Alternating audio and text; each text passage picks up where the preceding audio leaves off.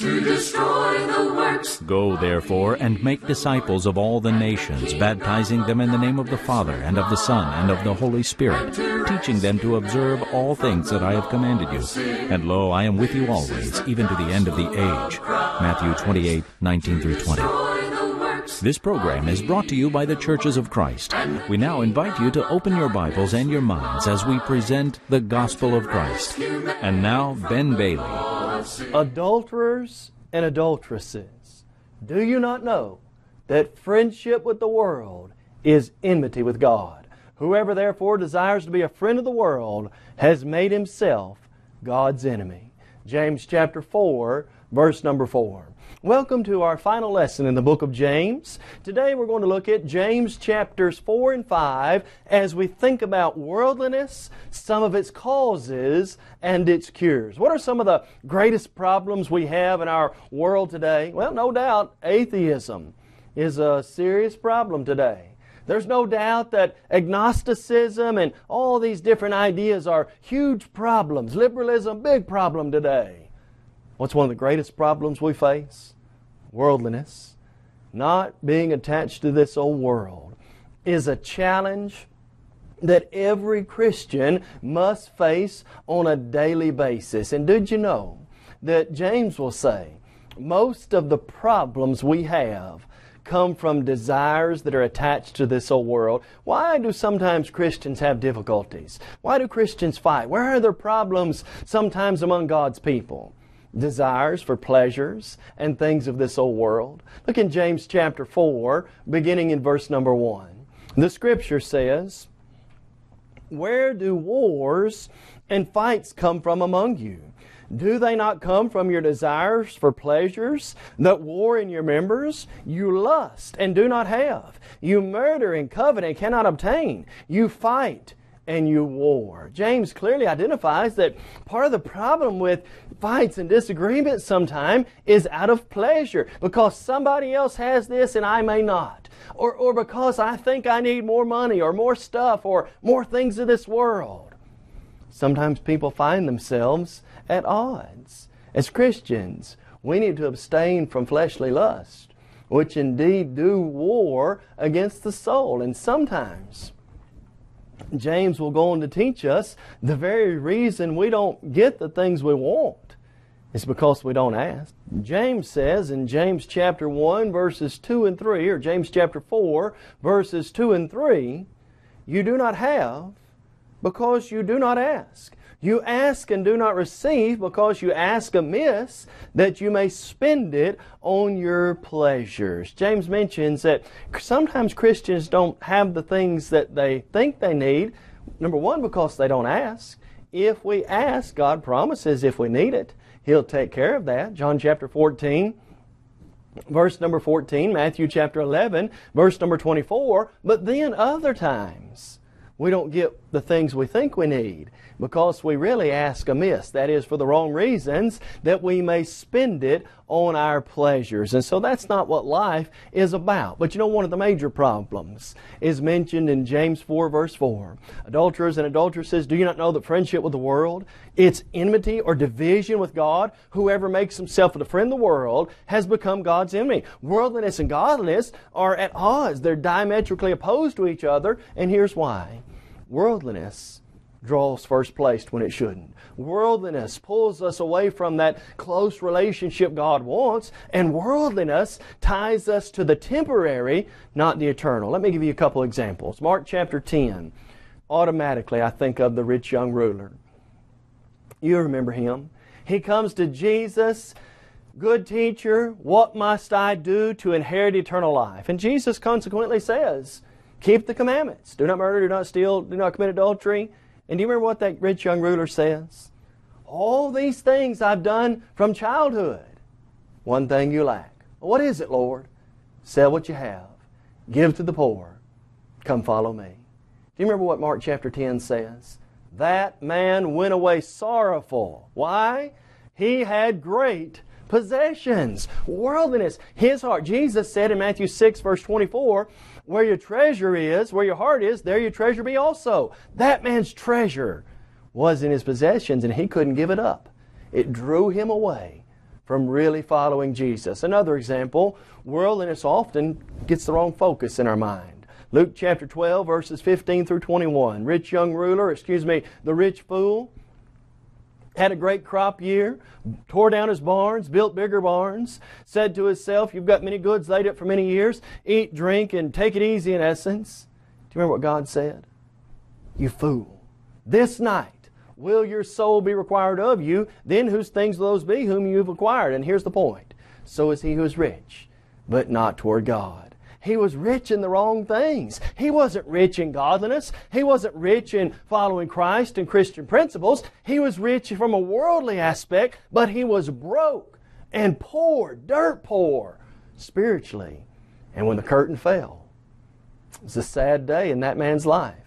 You know, the great thing is, I don't have to worry about worldliness and things of this life if I'm truly following Christ. For example, Matthew 6:33 tells me, seek first the kingdom of God. God says this. Here's God's promise.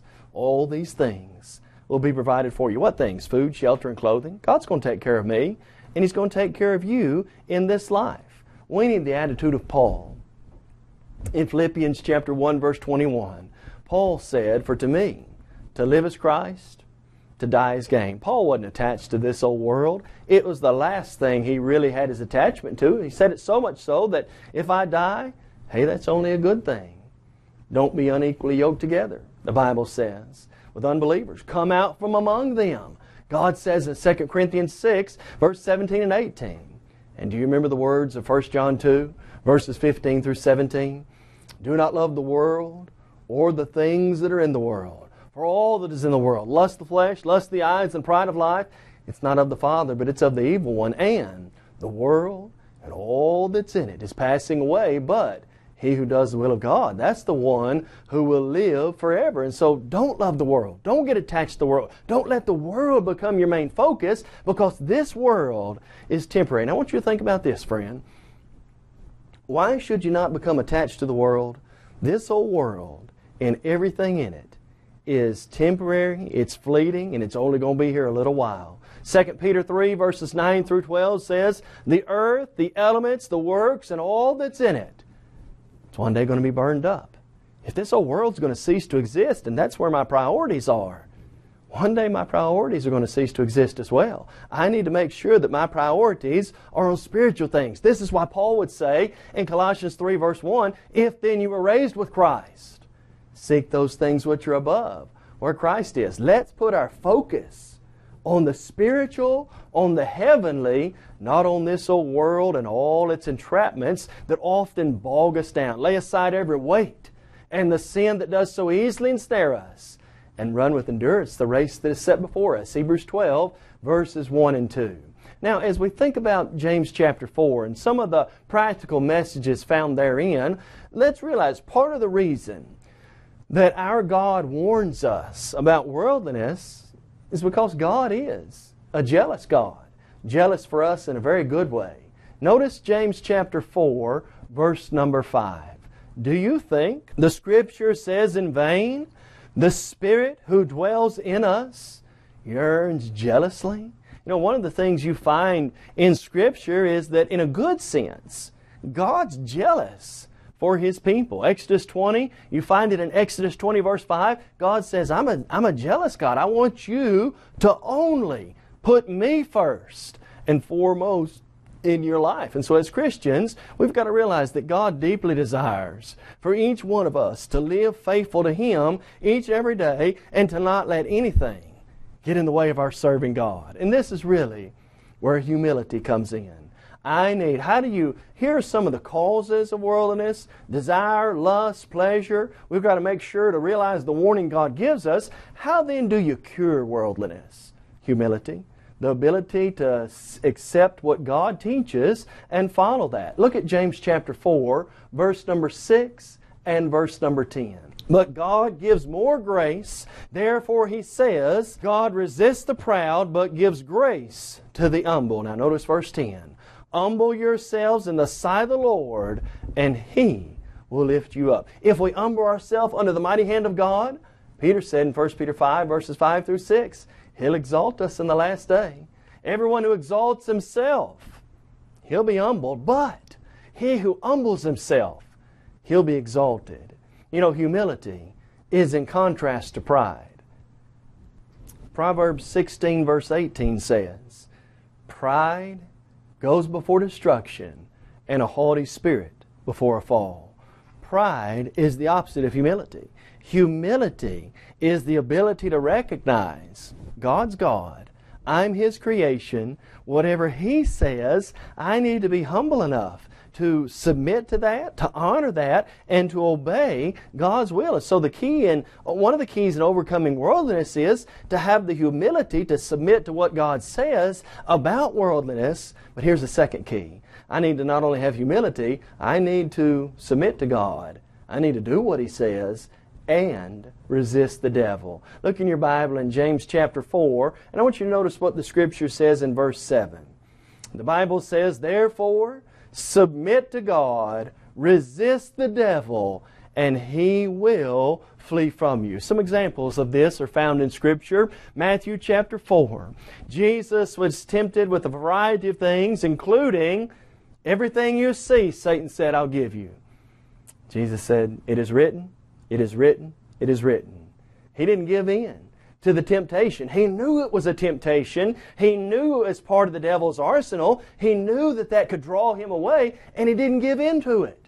And friend, we need to have the same attitude and mindset. Let's realize the devil is going to do his part to tempt us. Luke chapter 22, verse number 31, Jesus said to Simon, Simon, Simon, Satan has desired to have you that he may sift you as wheat, but I've prayed for you. We need to be sober. Wake up. Be vigilant. Watch out. The devil walks about like a roaring lion, seeking whom he may devour.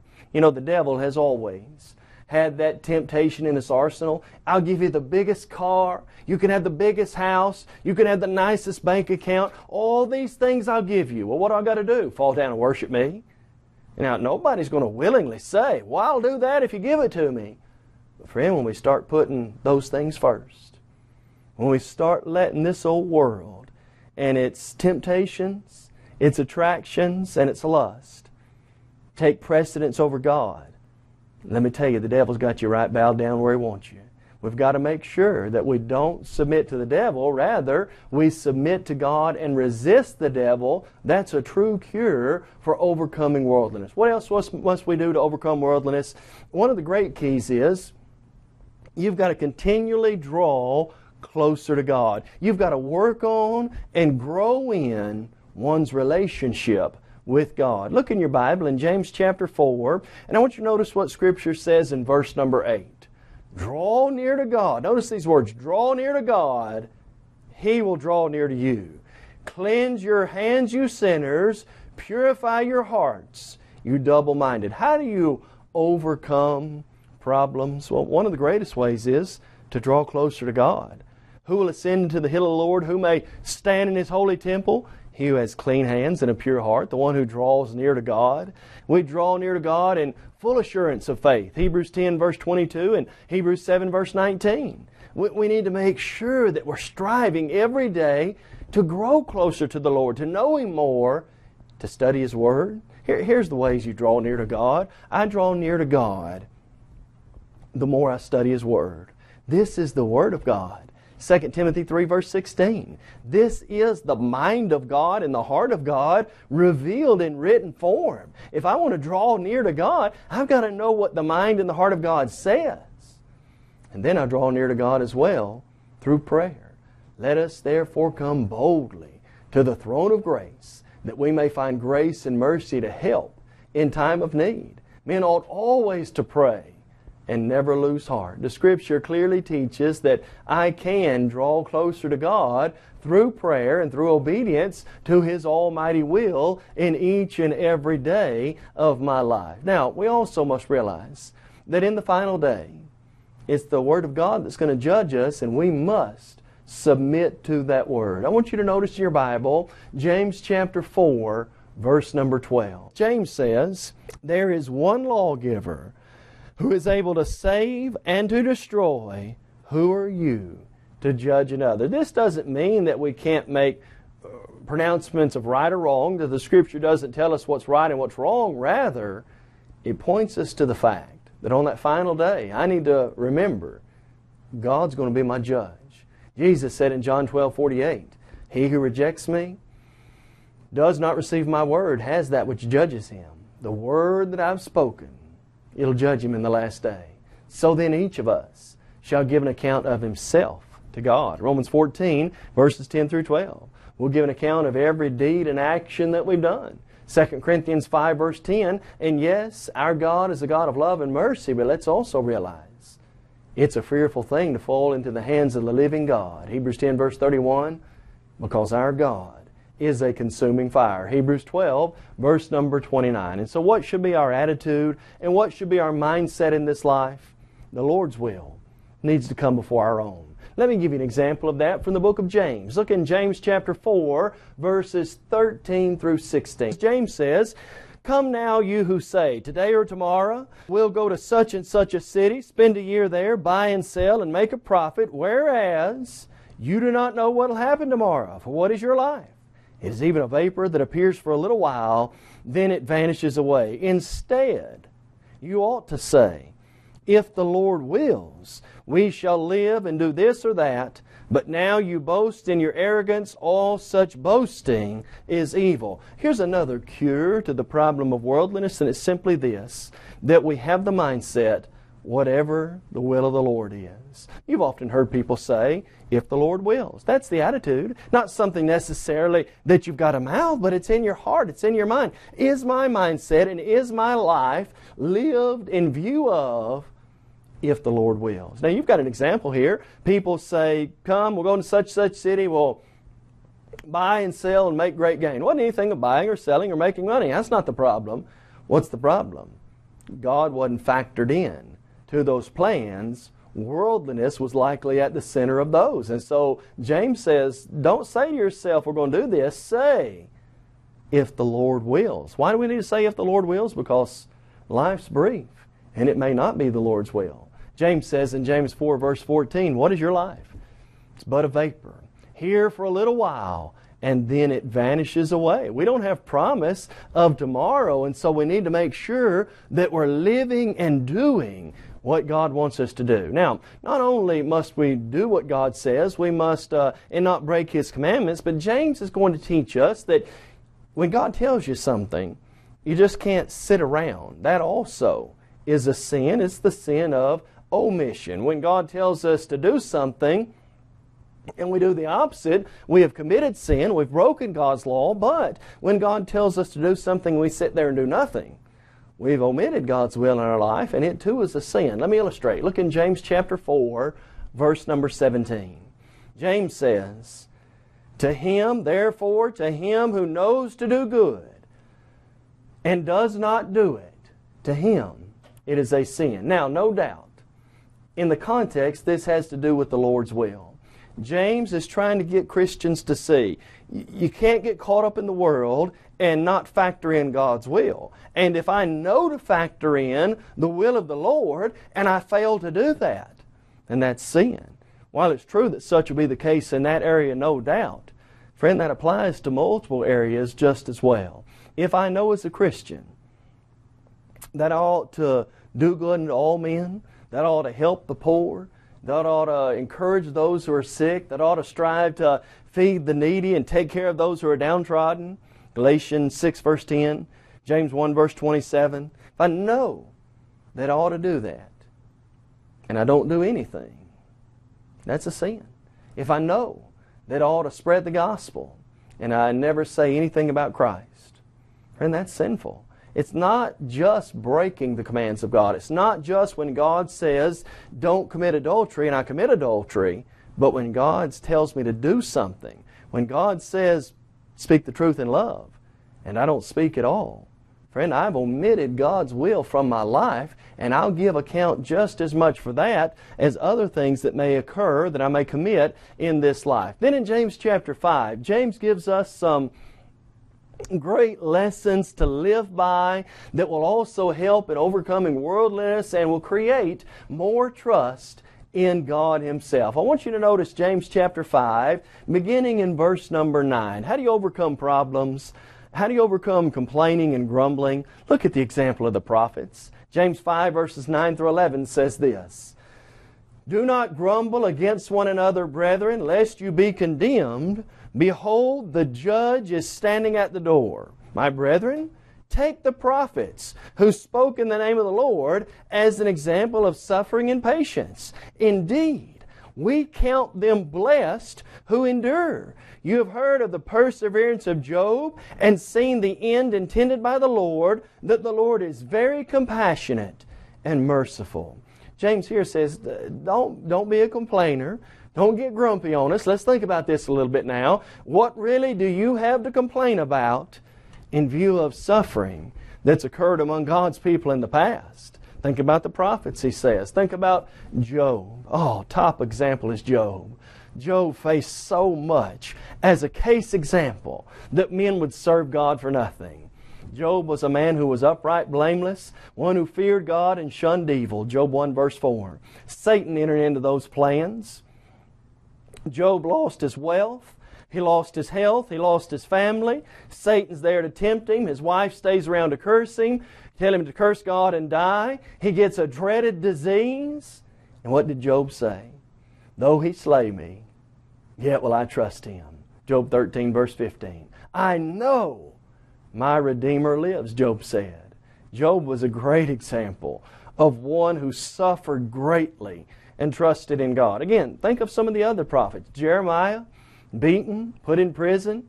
Ezekiel, laughed at, mocked, taken into captivity. Daniel, thrown in the lion's den. Isaiah, and the troubles that he faced. What about those prophets? They suffered far greater than what we've suffered today, and yet they stand as an example of men who lived apart from the world, who didn't complain and grumble and why me and oh, why is this happening and how bad I've got it. No, these are men who still live life for God and tried to bring others in line with the will of God each and every day. That's the idea James is trying to get us at. And then we've got to realize that along the way we do have hope, we do have help, and we do have things to rejoice about. I want you to direct your attention to James chapter 5, verses 13 through 16. A series of questions and answers now is going to occur that ought to encourage the Christian each and every day. James 5 verse 13 says this, "Is anyone among you suffering? Let him pray. Is anyone cheerful? Let him sing psalms. Is anyone among you sick? Let him call for the elders of the church. Let them pray over him, anointing him with oil in the name of the Lord. And the prayer of faith will save the sick. The Lord will raise him up. If he's committed sins, he will be forgiven. Confess your trespasses to one another and pray for one another that you may be healed. The effective, fervent prayer of a righteous man overcomes much." Is anybody suffering? Let him pray. Oh, friend, in the midst of suffering, what do I have? I have access, direct access to God. Men ought always to pray, Jesus said, and never lose heart, Luke 18:1. We have communication with the Father in which the Bible tells us we can cast all our cares upon Him. He cares for us. 1 Peter 5 verse 7. What about the opposite extreme? Here's somebody who's suffering. What about somebody who's cheerful? Praise God, he says in essence. Let him sing songs. Bring honor and praise to the name of God if you do have things to rejoice about. Well, what about another question? Is any among you sick? Well, you talk about a question that's relevant today. Sickness and disease is indeed a problem that we face. How do you address that? Let him call for the elders of the church. They'll anoint him with oil, praying over him. And the Bible says that the prayer of faith will save him. You know, there are a lot of things going on in that context. And some of the things I think were related to, maybe they're miraculous, and some of the things were related to their custom. But here's what I don't want you to miss. Yes, they called for the elders of the church, and they prayed for him. There's no doubt that he was anointed with oil in that context, but I don't want you to miss this part. What is it that saved that man? The prayer of faith will save him. Again, we're pointed toward the power of prayer. What can we do for someone who's sick and struggling, sick or disease-stricken? We can approach the throne of God for grace and mercy to help in time of need. Hebrews chapter 4, verse number 16. And then we have this encouragement in James chapter 5, verse 16. Confess your sins to one another and pray for one another that you may be healed. The effective, fervent prayer of a righteous man overcomes much. Look at the power of prayer. I've got to acknowledge sin. I've got to be able to confess that. We need to pray for one another and look at the good that can come.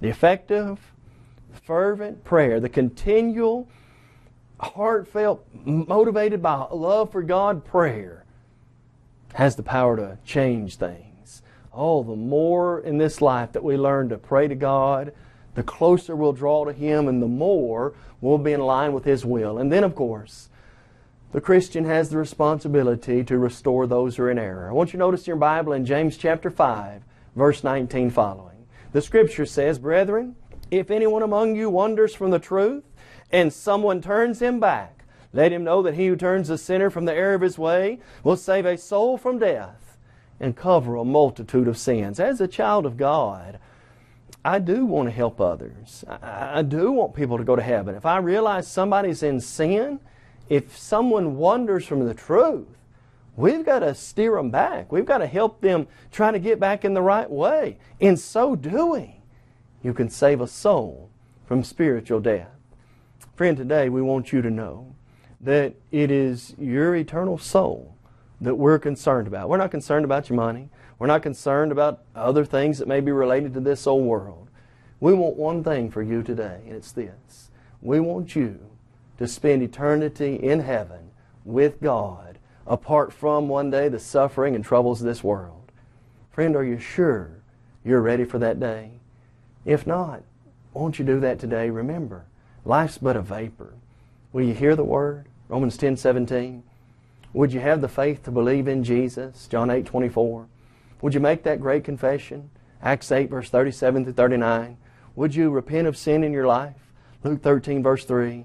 And would you, just as the Apostle Paul did, arise, be baptized, wash away your sins, calling on the name of the Lord? Remember, James is all about being doers of the Word.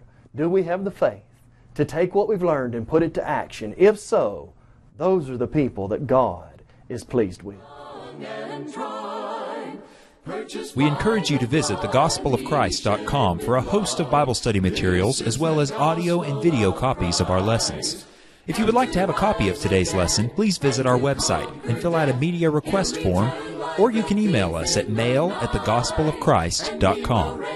Call us toll-free at 1-855-458-3905 or write to us at P.O. Box 788, McMinnville, Tennessee, 37111. Be the glory, and to God be the glory. This is the gospel of Christ, and to God be the glory, and to God be the glory, and to God be the glory. This is the gospel of Christ.